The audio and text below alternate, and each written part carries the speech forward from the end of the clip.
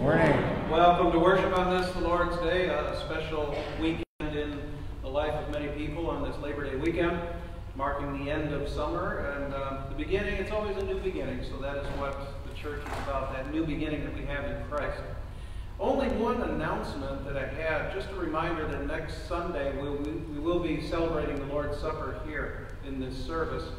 And we had the Lord's Supper earlier today at the first service, and it went very well. And this is what you will find when you come up. It looks like a little chalice, and it's self-contained, bread in one side, wine in the other. And you'd simply open up the wine or the bread side first, and then the wine. And we will have people that will be here to assist, because some of these have been just a little bit stubborn and didn't want to be opened. So we have people available that will have gloves on, and they'll be able to assist you if you need it. More on that for next week, but the Lord prepares our hearts to receive His blessings, and we're very blessed by that. That's all I have for announcements, so we will join together now in singing our opening hymn.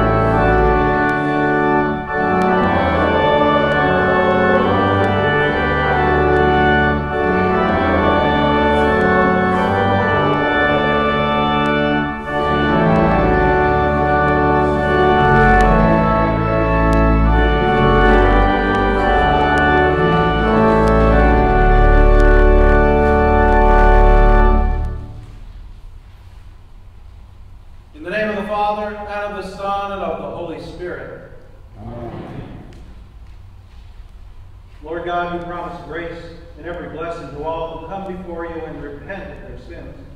Hear us now as we, your humble children, bring our prayers before you.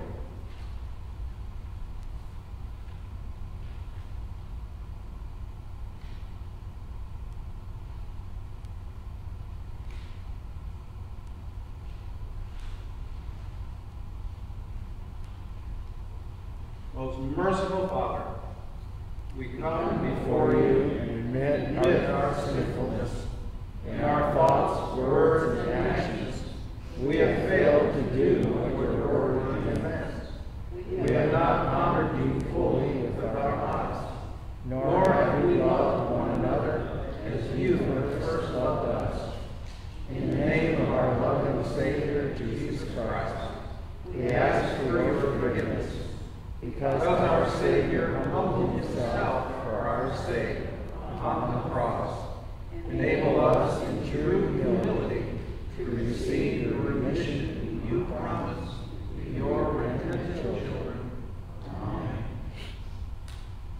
Blessed is the one whose transgression is forgiven, whose sin is covered. God the Father has taken your sins and laid them upon our humble Savior Jesus Christ. Because of Christ's sacrifice, God does not count your sins against you. He has taken them away. He remembers them no more. He preserves and delivers you as his child forever. As a called and ordained servant of Christ, and by his authority, I forgive you all your sins in the name of the Father, and of the Son, and of the Holy Spirit. Amen. The Lord be with you. And also with you. Let us pray. O God, from whom all good proceeds, grant to us, your humble servants, your holy inspiration, that we may set our minds on the things that are right, and by your merciful guiding accomplish them. Through Jesus Christ, your Son, our Lord, who lives and reigns with you in the Holy Spirit, one God, now and forever.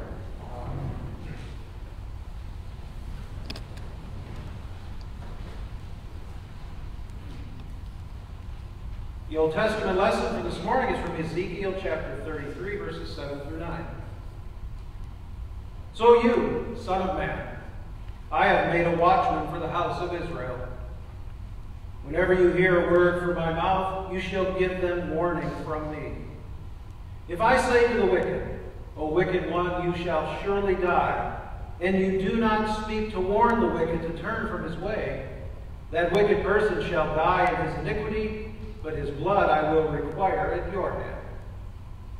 But if you warn the wicked to turn from his way, and he does not turn from his way, that person shall die in his iniquity, but you will have delivered your soul. This is the word of the Lord. Thanks be to God. And the epistle is from Romans chapter 13, verses 1 through 10. Let every person be subject to the governing authorities, for there is no authority except from God, and those that exist have been instituted by God. Therefore, whoever resists the authorities resists what God has appointed, and those who resist will incur judgment. For rulers are not a terror to good conduct, but to bad. Would you have no fear of the one who is in authority? Then do what is good, and you will receive his approval, for he is God's servant for your good. But if you do wrong, be afraid, for he does not bear the sword in vain. For he is the servant of God, an avenger who carries out God's wrath on the wrongdoer. Therefore one must be in subjection, not only to avoid God's wrath, but also for the sake of conscience. For the same reason you also pay taxes, for the authorities are ministers of God, attending to this very thing. Pay to all what is owed to them. Taxes to whom taxes are owed. Revenue to whom revenue is owed. Respect to whom respect is owed. Honor to whom honor is owed.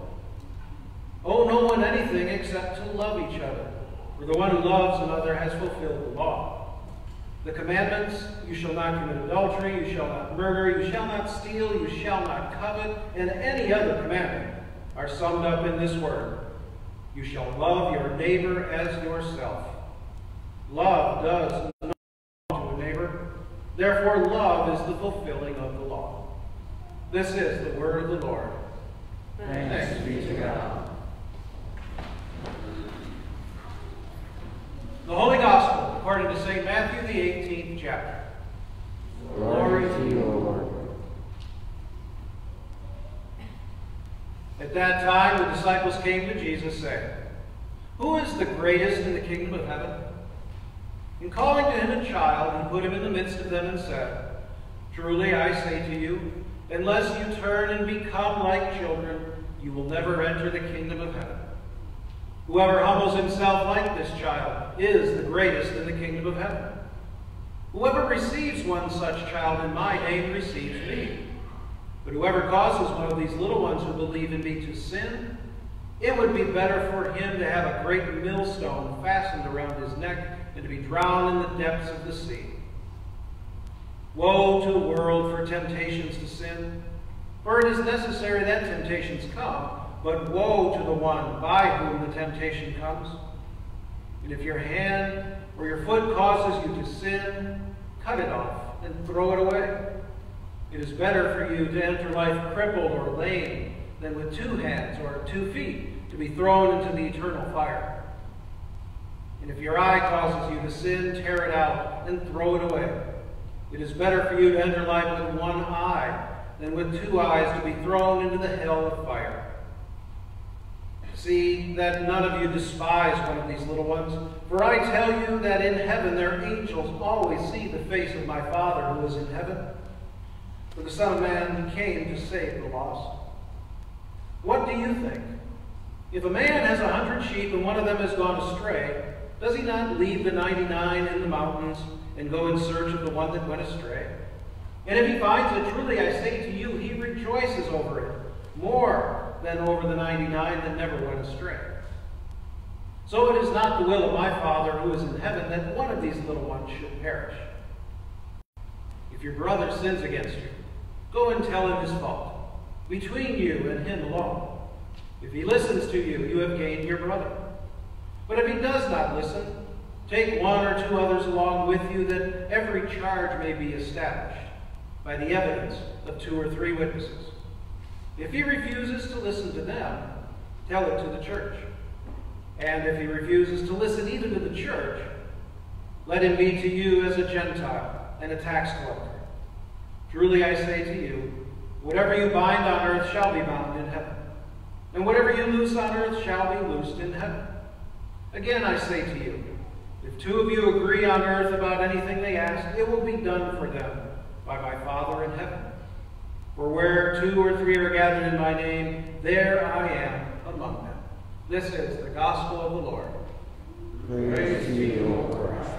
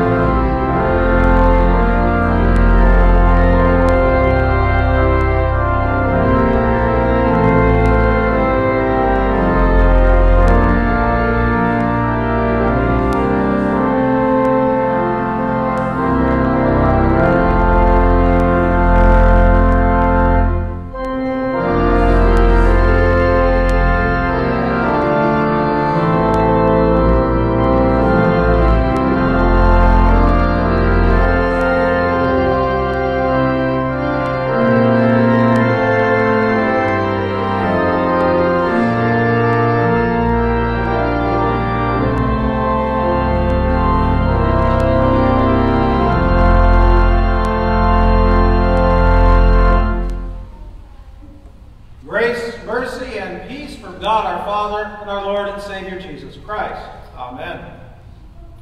The text for the message this morning is from the gospel lesson recorded in the 18th chapter of St. Matthew. Dear Christian friends, where do we even begin? It's Labor Day weekend, and I think one thing we need to remember is in the midst of the rest that the world is looking at, God gives us this time to rest and to receive and to be blessed in His presence. But again, where do we begin? Ezekiel warning the wicked, blood on their hands. The epistle from Romans, obeying civil authority. That sounds like something we should be talking about. Or paying taxes, something we never want to talk about. There's a lot going on here. Even in this 18th chapter of Matthew, our Lord Jesus seems to be kind of jumping from one topic to another and back again. Chapter begins with the disciples asking Jesus who is the greatest in the kingdom of heaven. Jesus presents a very small child, an infant, as an example of greatness, letting them know and letting us know that greatness is so much more associated with humility and trust, so much more than it is in position and power.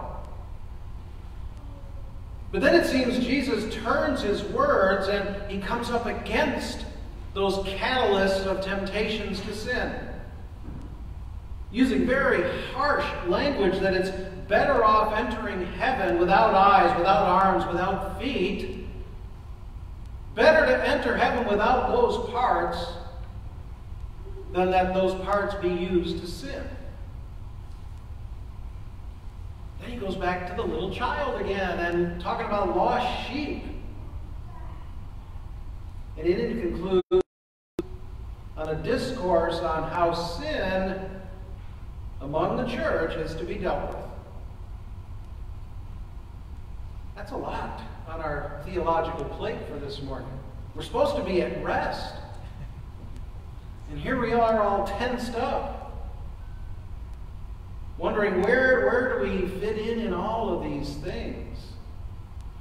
But let me assure you that in these seemingly disconnected series of things that are thrown at us from Scripture, that there is a common element. Something that ties them all together. And it is something that we cannot live without.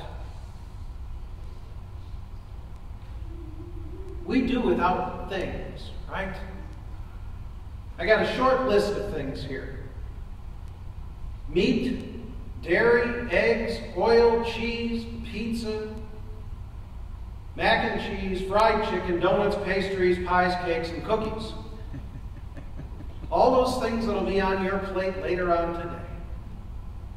Those are things I have had to live without. You may have heard that pastor eats weird. Yes. Not by choice. Well, it was my choice. Right after the doctor told me, don't eat that stuff. And it was to my benefit that I could live without those things. Literally, I could live if I set those things aside. No regrets. And I thought it would be interesting maybe to do a survey in our nation, maybe even among us today, of those things that we can't live without, those things that we think we can't live without.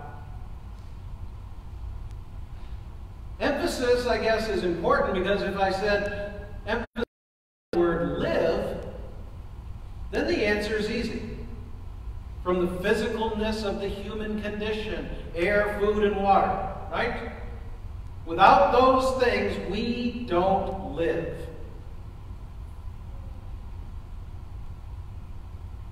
But what about changing the definition of the word live?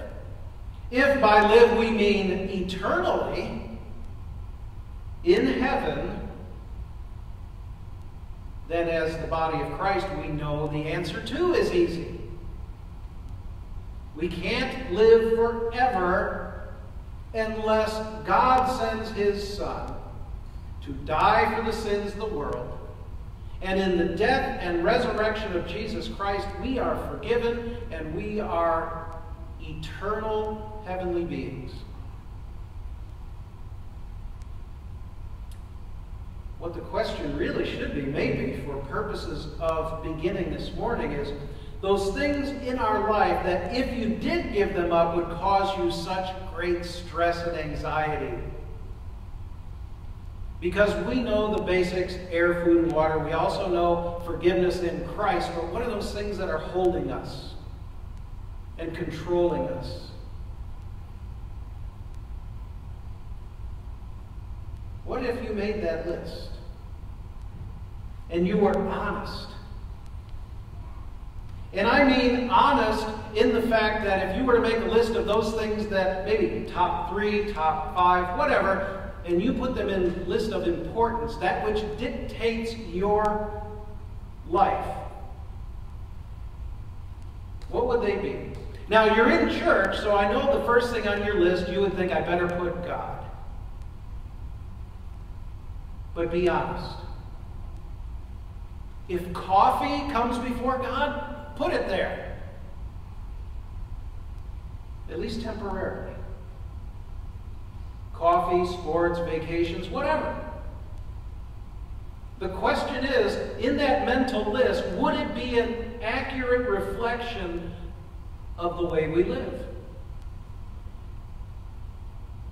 There needs to be that honesty.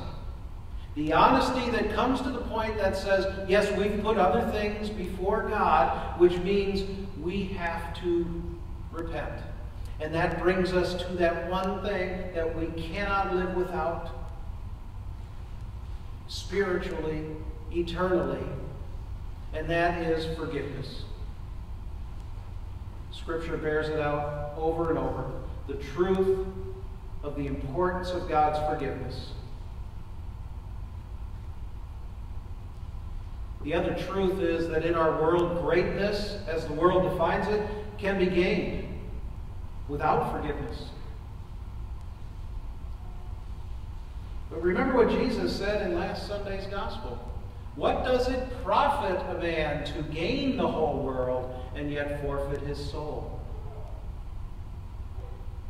So this whole 18th chapter, even though it seems to be going back and forth, is really all about only one thing. Forgiveness. Forgiveness how it is received, forgiveness how it is lived out, forgiveness and how it is given. The disciples want to know, who among them is the greatest? And Jesus says, it's not you. You're not close. We place such emphasis on the powerful and the prestige. And what does Jesus use? The question the disciples want to know, who's the greatest among us? And Jesus says, the greatest is not among you. And he pulls up a little child. A little child. The word is paideia, meaning real small, infant. Why would Jesus use an infant as a depiction of the greatest in the kingdom of heaven? We see weakness. Jesus sees trust. That little child trusts their parents. The infant trusts their parents to provide all things necessary, so we are to trust not in ourselves, but in the one Heavenly Father who provides for us. Simple, unchanging, unshakable trust that comes from the stronger to the weaker, so that the weak would become strong. That's what we have in Christ. the one that trusts and follows him, has come to the realization that they need that one thing that only Christ can give, and without that we cannot live. Because in Christ, what Scripture says, we live and move and have our very being. Jesus knows the importance of it because he knows that temptations will come. Temptation is not sin. Temptation is always the lure towards sin. So dangerous. So dangerous is the giving in to temptation that Jesus uses those startling words. Cut off your foot, cut off your arm, gouge out your eyes if they are causing you to sin. We understand the hyperbole there. We understand what he's saying. We're not going to physically do those things that hurt us. But we're going to do those things in response to his admonition to flee from that which leads us away. Jesus says, I am the light of the world. If we walk in him, we have light. So the opposite has to be true. If we are walking away from Jesus, we're walking into darkness. Jesus tells us about that thing with which we cannot live without, how it means to us in the church, and how that gets extended to our brothers and sisters. In the example of Matthew 18, if someone sins against you, go to them lovingly and tell them to repent because you care. That is the intent of God through the church, that sin, that poison, needs to be removed and turned, and to find once again the grace of God. We can't live without it. And God wondrously and miraculously and abundantly gives what we can't live without. Next week is such a special day. Long time coming, where we will receive that which God says you can't live without.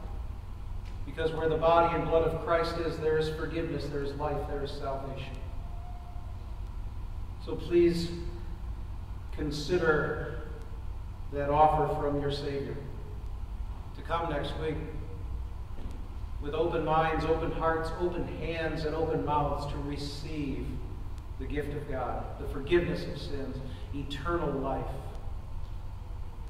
that you may rejoice and be glad to all eternity. To God be the glory. In the name of Jesus, amen. Please stand. And the peace of God that passes all understanding, keep your hearts and minds through faith in Christ Jesus to life everlasting. Amen.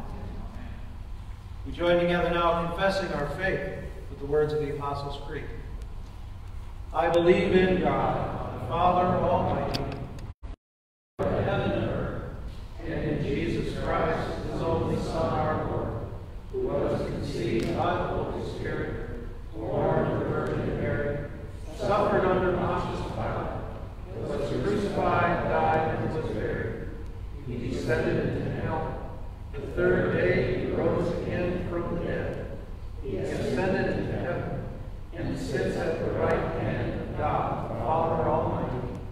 From thence he will come to judge the living and the dead. I believe in the Holy Spirit, the holy Christian church, the communion of saints, the forgiveness of sins, the resurrection of the body, and the life everlasting. Amen. And we pray for the whole people of God in Christ Jesus, and for all people according to their needs. O Lord, grant that your people would be granted courage, that with boldness we would speak your name and witness, and warn sinners that they may come to faith and repentance, and so enjoy that forgiveness that you so long for all of us to have. Grant to your church wisdom and strength by your Holy Spirit, that we would be steadfast and unmovable in your word and in your truth. Lord, in your mercy, hear our prayer. And, O Lord, we pray that you would be present among your people to serve us with the gifts of your grace. Grant that we may receive them with joy. Grant pastors and church workers who will minister in your name and strengthen the faith and life together of your baptized people. Lord, in your mercy, hear our prayer. And grant to us, Father, good and honest leaders who will govern according to your word and according to your will. Give us grace that we may not fall to prey to those who lead us into acts as bad citizens, but we would follow in the way that serves neighbor and serves one another. Give peace to the nations. Bring an end to the violence, the prejudice, the destruction. Guide us to know and respect all life, from the infant in the womb to the youth beginning maturity and to the mature and the aged. Lord, in your mercy, hear our prayer. And, O Lord, you send the rains upon the earth. You turn seeds into plants rich with fruit for harvest. Accept our thanks and praise for your continued goodness in providing a bountiful harvest and food for all. And grant to us wisdom that we may use these resources wisely and extend your care to those who are in need. Lord, in your mercy, hear our prayer. Father, you are the strength of the weak, the consolation of all who place their trust in you. Grant your comfort to those who grieve, peace to those who are near death. Hear us on behalf of those we name before you in our hearts, who are afflicted in body and soul, that they may be sustained in the midst of their affliction, comforted in life and in death, and delivered to everlasting life. Lord, in your mercy, hear our prayer. Lord, you have given the day for work and the night for rest. Bless all honest labor and industry, artists and artisans, those who are in the caring professions. Keep us in humility and guard us against pride and arrogance. And grant to us a spirit of generosity, that we may share with others the blessings that flow to our neighbors from our labors. Lord, in your mercy, hear our prayer. And Lord, teach us to forgive others as you have forgiven us. Bless the fellowship of the forgiven, that we would be united in doctrine and in life. Lord, in your mercy, hear our prayer. And Father, we pray that you would deliver us from pandemic and pestilence, from disaster and danger, from sudden death, that kept in faith we may be preserved through this mortal life, and in death be received into the arms of your mercy and into that blessed rest of everlasting life. Lord, in your mercy, hear our prayer. Hear our prayers, Lord, as they are brought before you, not by our own merits, but only by the mediation of our Lord and Savior Jesus Christ, praying together now that prayer he taught us, saying, Our Father, who art in heaven, hallowed be thy name. Thy kingdom come, thy will be done, on earth as it is in heaven. Give us this day our daily bread, and forgive us our trespasses, as we forgive those who trespass against us. And lead us not into temptation, but deliver us from evil. For thine is the kingdom, and the power, and the glory, forever and ever. Amen. The Lord bless you and keep you. The Lord make his face shine upon you and be gracious unto you. The Lord lift his countenance upon you and give you